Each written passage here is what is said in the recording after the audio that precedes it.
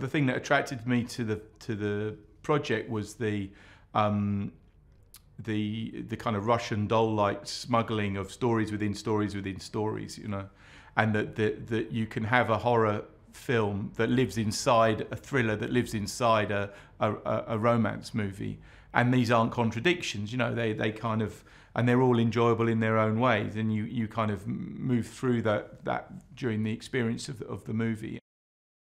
And what I really liked about the script and the book was that du Maurier had a scheme, you know, which was to smuggle in something quite sinister inside the wrapping of something that on the first look looks like a romantic story, you know. And so I can imagine her kind of chuckling as she's writing this thing, going, people are going to think that it's about a woman who falls in love with this guy and like their incredible life, but what it actually is going to be is something really dark and disturbing.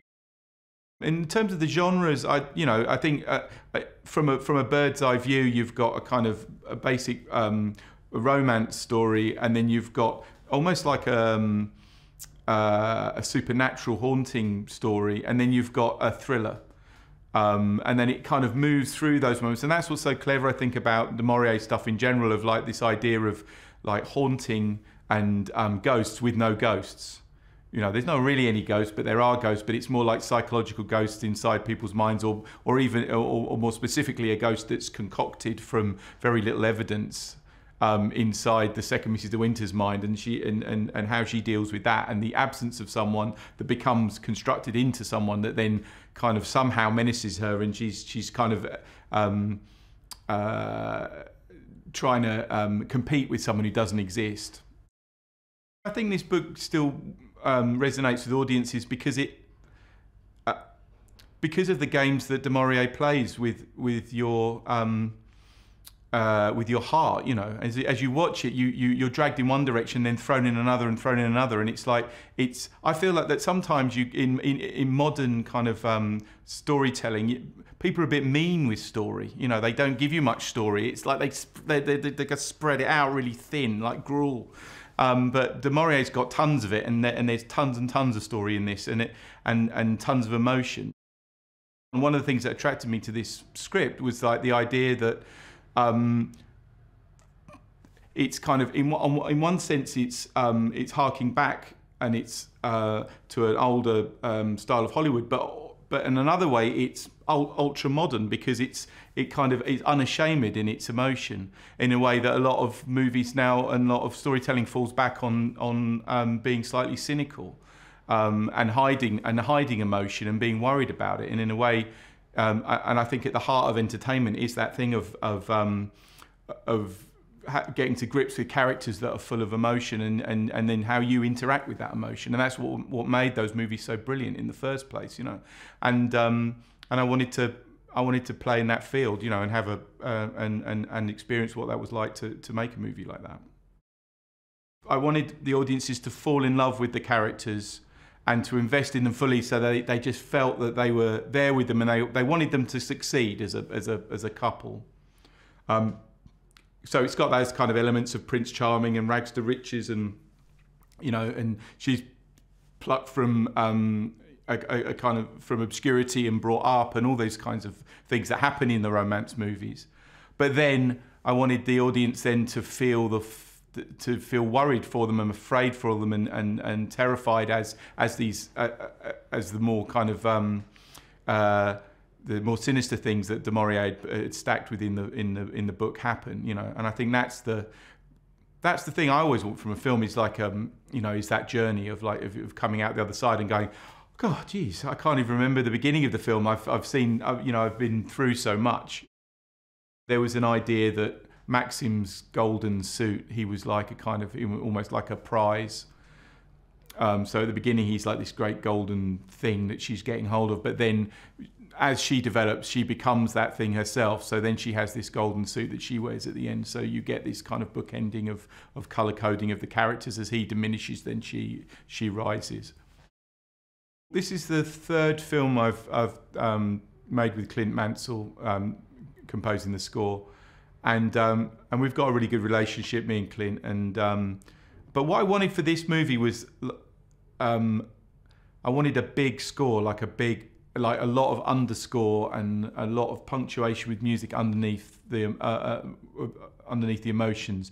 So, you know, I was kind of, it was a bit like kind of getting him ready for a big prize fight. You know, he's kind of, he's got to do you know, I was going to him, this is going to be huge. It's going to be like, it's 3 albums worth of, it's going to be a triple disc set, this soundtrack. It's like, you know, and psyching him up to it, because it's a ton of music. I think it's like 90 minutes across the whole thing. And, you know, and it's just fantastic. The second Mrs. De Winter role is very difficult. You know, it's a very skilled role. She's got to play, there's a lot of fear and a lot of paranoia, but that can edge into being, you know, onto the other side of that, which is like annoying, you know, or kind of too needy.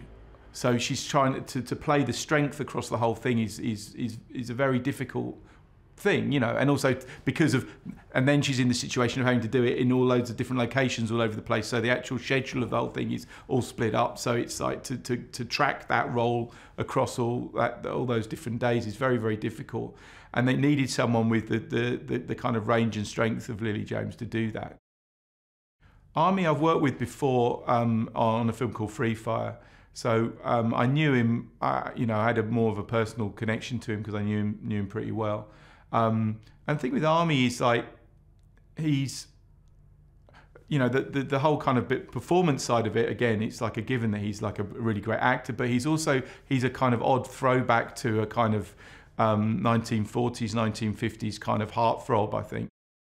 The second Mrs. De Winter sees the Danvers as a surrogate for Rebecca, and as I was saying, like the protector of Rebecca's, the legacy of Rebecca and the idea of Maxim's old life, and she sees that, and subsequently she sees Danvers as a thing that's stopping her moving forward to her own happiness.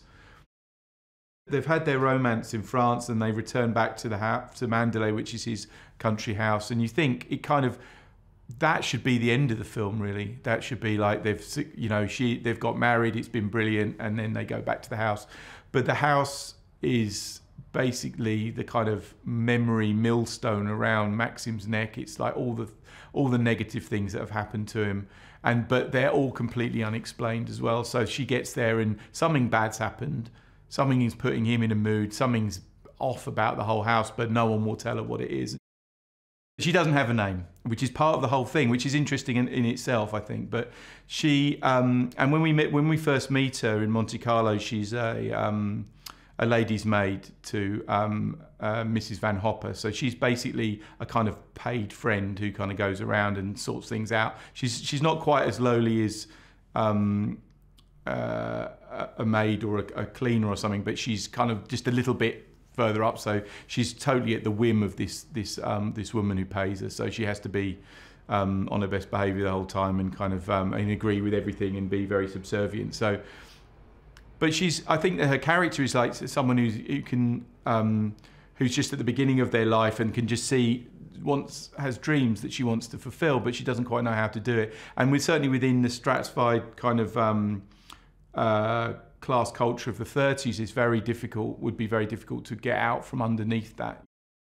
Maxim De Winter is a kind of British aristocrat / international playboy, and he's a guy who's like the current generation of a long line of people who have been moneyed and had loads of, had a big house in the UK, and he's lived a charmed life, really, and at the moment he's on holiday, or hiding, should I say, in France after his wife has died, and he's the gossip on the Croisette is that he's that he's heartbroken and destroyed by his beloved Rebecca dying, and he's trying to find solace in kind of in the sun and sand of the south of France.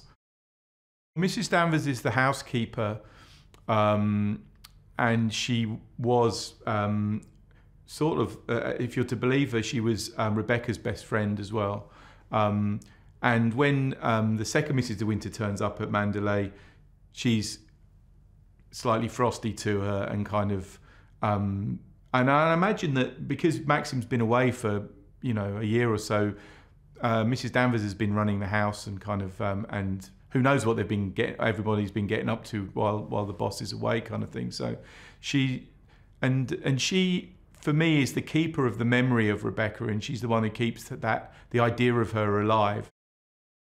My hopes and dreams for the release of Rebecca, obviously, you know, I'd like it to entertain as many people as possible, and one of the great things about about going out on Netflix is it'll be seen by a lot of people, and that's, you know, it's one of the, as much as I like making indie movies, you know, the making of stuff to be seen by people is the whole point, you know, and to get out to as many people as possible. And I think this is probably the way of getting to the most people, especially as everyone's imprisoned in their houses at the moment. They have no choice but to watch this film.